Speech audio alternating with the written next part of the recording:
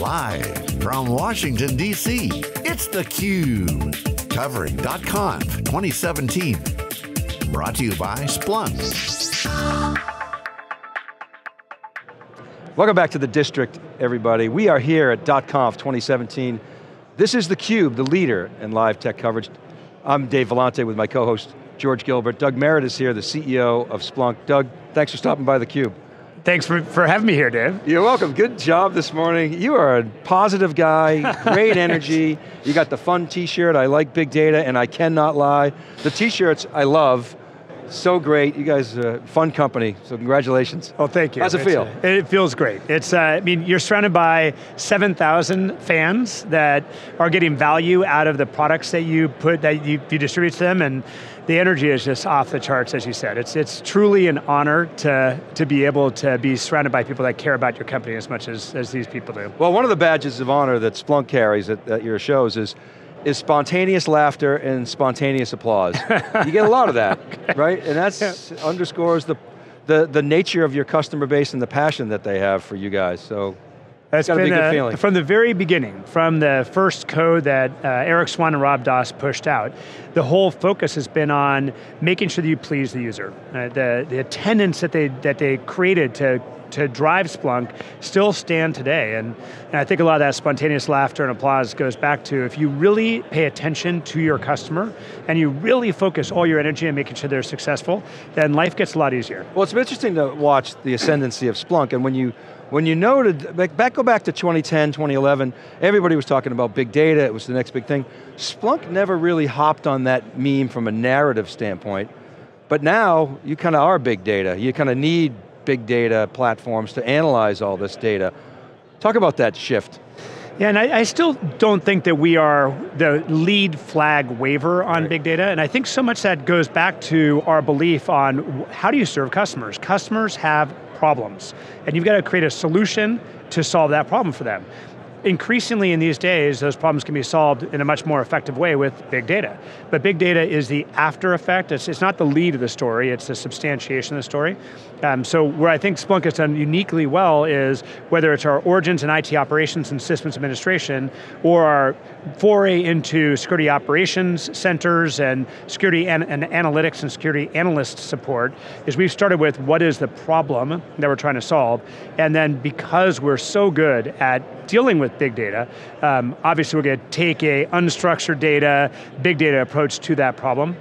So about 2 years in, you were telling us off camera about the story of Splunk has a tendency to be a little ADD. You came in, helped a little prioritization exercise, but what have you learned in 2 years? Infinite. We have to have an hour for that. I think part of the ADD is because the platform is so powerful, it can solve almost any problem. And what we need to do to help our customers is listen to them and figure out what are the repeat problems so that we can actually scale and bring it to lots of different people. And that's been part of that focus problem or focus opportunity we have, is if you can solve just about anything, how do you help your customers understand what they should do first, second, and third? And I think that's part of the dilemma we've seen in the big data space, is people started with, I want to just amass all the data. And I think that was a leftover to where big data, Georgie and I were talking about this, where those big data platforms started from. If I'm Yahoo, if I'm Google, if I'm LinkedIn, if I'm Facebook, the guys that originated MapReduce and the whole Hadoop ecosystem, my job is data. Literally, that's all I have, and that's all I monetize and drive. So I both have the motivation and the technical and engineering know-how to just put every bit of data I possibly can somewhere for later retrieval. But even those organizations have a hard time really optimizing that data.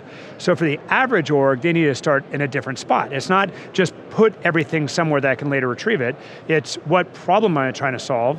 What data do I need to solve that problem? And then how do I use it? How do I bring it into something and then visualize it so that I get immediate payback in return? And that's, I think you guys talked to Michael Ibbotson on the show, he was in my keynote. That's a lot of, I think, the magic he brought to Gatwick and to Dubai airports is, let's just start with, can we get people through security in 5 minutes or less? What data do we need? And then you can move on to the next problem, and the next problem. But I think it's a more practical and more effective way of looking at big data is through the customer solution lens. Yeah, great story, Dubai Airport. Go ahead, George. when you look at these sort of customer adjacencies, are you looking at what is the sort of most relevant next batch of data relative to what I've accumulated for the first problem? Or is it an analytic that sort of, an analytic solution that addresses a similar, end customer, a similar department? I mean, how do you find those adjacencies and attack them? So the good news and the beauty of Splunk is it's not difficult to get data into the platform. And when you do the surveys on data scientists, and I think Richard talked about this in his keynote, they all unanimously come back and say, we spend 60 to 80% of our time just trying to wrangle data. It's like, well, that's not super helpful. How do you get data in quickly? So we've always been effective at getting massive amounts of data because of the way that we architected the system in. The challenge for us is, how do you marry domain expertise and then the different algorithms, queries, or usage of the data so you get that specific solution to a problem? And so we've built up a whole practice of looking at the data sources that are in.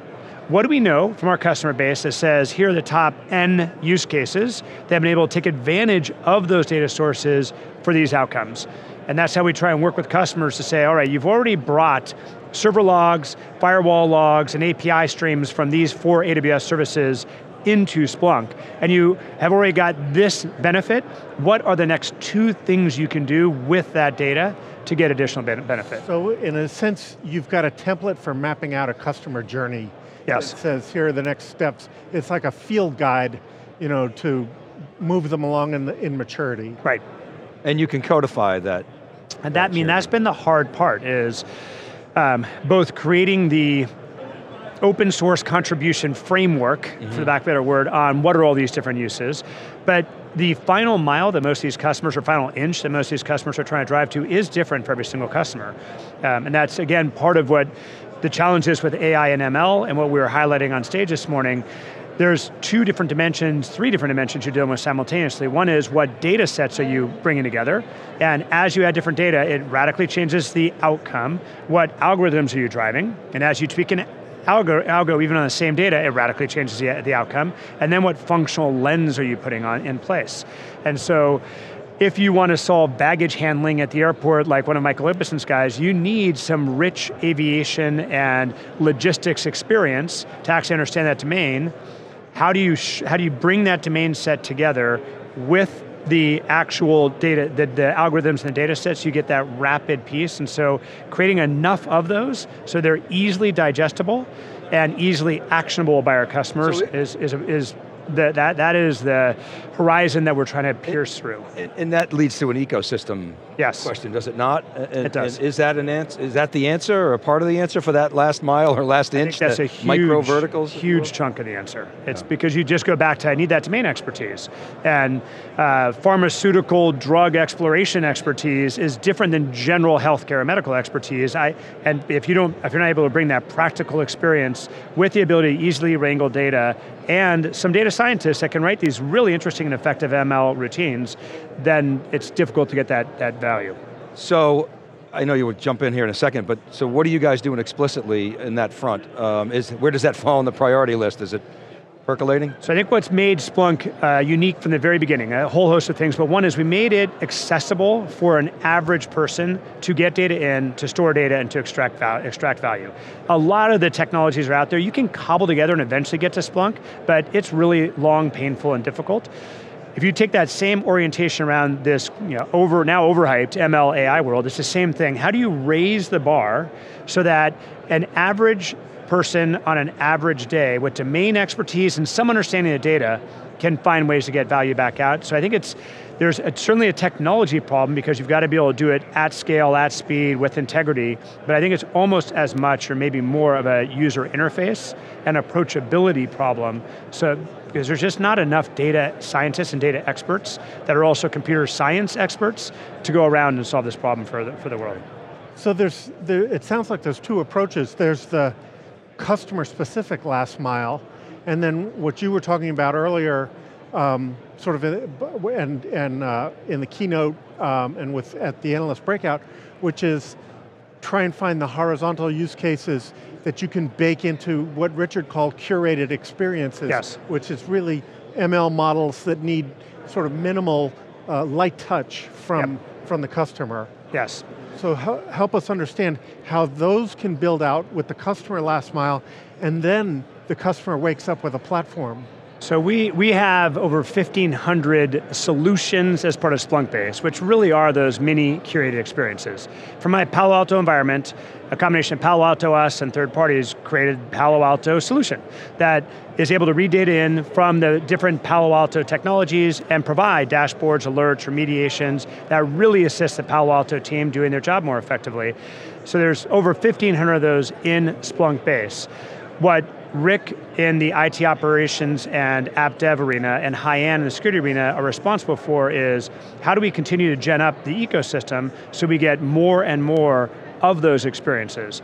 How can we extend from Palo Alto firewalls to overall network and perimeter visibility, which is a combination now of reading in Palo Alto firewall logs, plus the other firewall technologies they likely have, plus network data, plus endpoint data so we can get visibility. And that almost always is a hyper heterogeneous environment, especially when you start to drive applications in AWS, maybe some in GCP, maybe some in Azure. They all have different formats. They've got different virtualization technologies that represent all those different on-prem renditions.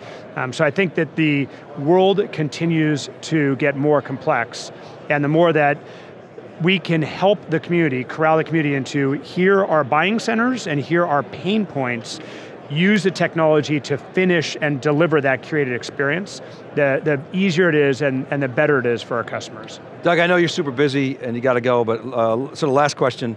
We've seen Splunk go from startup, pre-IPO, successful IPO, a couple bumps along the way. Now you guys are over $1 billion. I feel like there's much more to come. The ecosystem is growing. The adoption is really, really solid. The richness of the platform continues to grow. Where do you see it going from here? It is, I really do believe in my heart, my deepest heart, that this is the next $5, $10, $20 billion organization out there. And it's less the money than the representation of what that means. Reaching millions to tens of millions to 100 millions of people with these curated experiences, with these solutions, with insights, across hundreds of thousands to potentially millions of different entities out there, organizations, whether it's nonprofit, governmental, commercial. We are, Marc Andreessen's famous for saying the world is becoming a software world. I agree. I take it one step further, and I think the world is becoming a data-driven and a data insight world. Software is key to that, but you implement software so you can get insights and be intelligent and sense and respond and continue to iterate and grow. And I believe that Splunk is the best positioned company and technology in the planet right now to lean in and make this practical and approachable for the millions of end users and the hundreds of thousands of organizations that need that capability. So much more to talk about. Doug Merritt, thanks so much for coming by theCUBE. Thank you so much, Really Dave. a pleasure having you. Thank you, George. All right, keep it right Pleasure there, everybody. We'll guys. be back with our next guest. This is hashtag Splunk conf 17. Check that out. Check out hashtag CubeGems. This is theCUBE. We're live. We'll be right back from the DC. Bye-bye.